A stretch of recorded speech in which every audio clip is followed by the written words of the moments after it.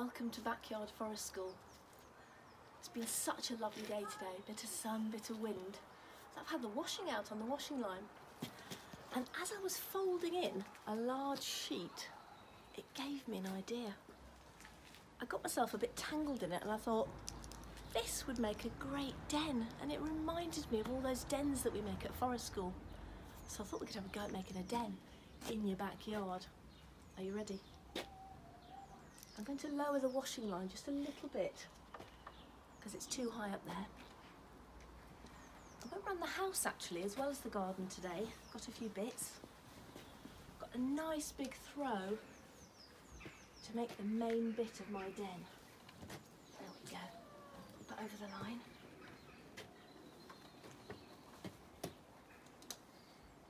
Put a peg on it there.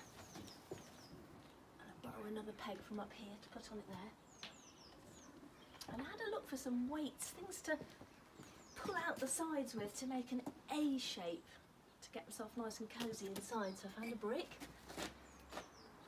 There we go. And I found a log actually, a log in the garden, but you can use anything if you've got a spare chair or something in the garden that's going to give it a weight. So there we go. Now then, I struggled a little bit with the other side, so I ended up going in and getting my dressing gown belt, and that just did the trick. I'm going to tie it on this corner here, just a simple knot, look, just once, around and through there. There we go, just like when you start doing your shoelaces. There we go. Now, round my chair.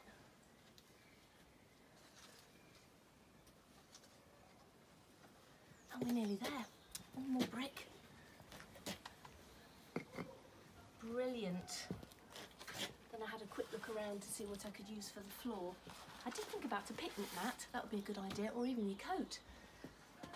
I came across this that we normally use on the bench. I slid that in there like that, and then I'm ready to get in. Oh, this is fantastic. This is really exciting. Brilliant. Oh, I didn't expect it to be this good. I got some toys too, some things for my den. Put Spider-Man in there. There we go. And I got some bits from the kitchen because I'm going to have a campfire. I'm going to cook some food, pretend to cook some food. There we go, there's all my bits and pieces. And my spoon. When I brought a torch, because that's always fun in a den too. Right, now for the fire. Only a pretend fire. So I've collected some sticks from the garden, a few leaves. Do you remember how we make a fire at Forest School? We put a raft down first, because often the soil underneath is wet. So we put a raft down first, like this. Maybe break sticks if they're a little bit too big. Beautiful.